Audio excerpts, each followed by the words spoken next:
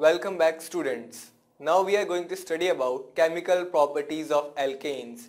In this we will study that what are the different kind of chemical reactions which are shown by alkanes. Basically alkanes undergo substitution reactions which include halogenation, nitration and sulfonation. Apart from them we will study about oxidation, which is basic reactions for which hydrocarbons are used. As I told you, hydrocarbons are the sources of energy and energy is produced by burning of hydrocarbons or combustion or oxidation.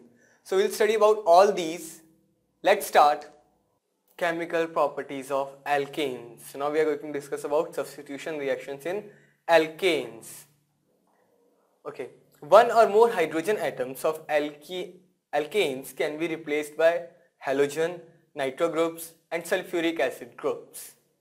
So let's discuss first of all about halogenation. Halogenation is the process in which one hydrogen of alkanes is replaced by a halogen, and halogenation of alkanes takes place in the presence of sunlight, and actually it is a chain reaction. For methane reacts with chlorine to form chloromethane, and the reaction does not stop here but it continues. Again the compound chloromethane further reacts with chlorine to form dichloromethane, which further reacts with chlorine to form trichloromethane, and the reaction continues till tetrachloromethane is formed.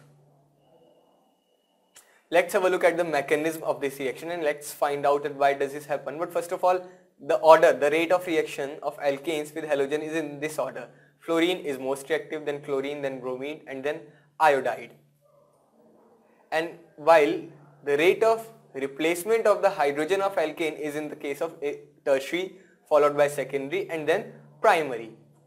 Actually what happens that we have seen just order that fluorine is the most reactive, then bromine, then chlorine and then iodine, fluorine, then chlorine, then bromine.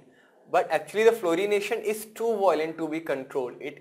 Fluorine is so reactive that the reaction of fluorine with alkanes is uncontrolled.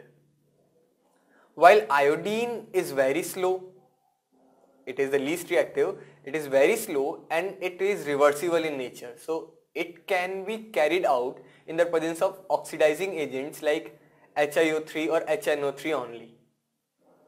Okay, so now let's have a look at the mechanism for halogenation. And this reaction of halogenation of alkanes proceeds via free radical mechanism. First step is chain initiation step, and what happens in this step that the chlorine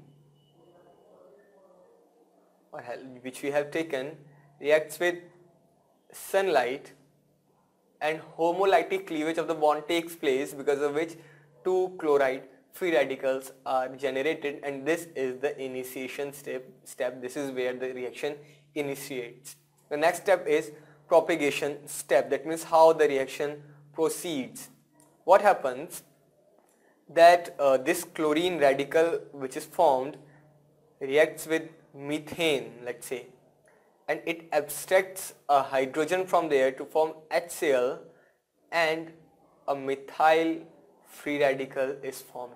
Now this free radical again reacts with another molecule of chlorine and abstract a chloride from there to form CH3Cl, and Cl free radical is generated. This Cl free radical again reacts with CH3Cl, abstracts a hydrogen to form HCl, and again a CH2Cl free radical is generated. This CH2Cl free radical again reacts with a chlorine molecule to form CH2Cl2, and a chloride radical is generated. Again this chloride radical reacts with CH2Cl, abstracts a hydrogen to form HCl, and yes, CHCl2 is formed, and the reaction continues till the formation of CCl4. So this was the propagation step. Now the question comes, how does the reaction stop?